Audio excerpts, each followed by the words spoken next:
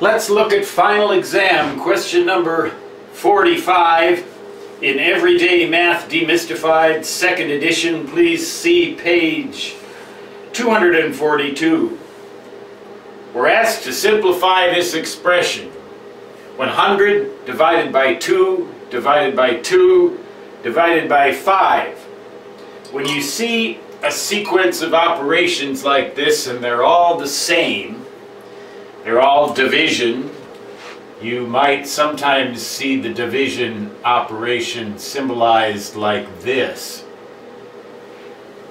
Some of the older symbols, instead of a slash, you'd see this dash with the dots above and below it.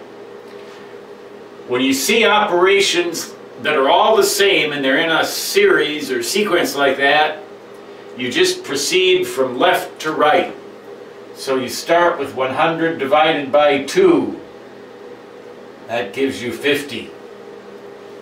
You divide that by 2. That gives you 25.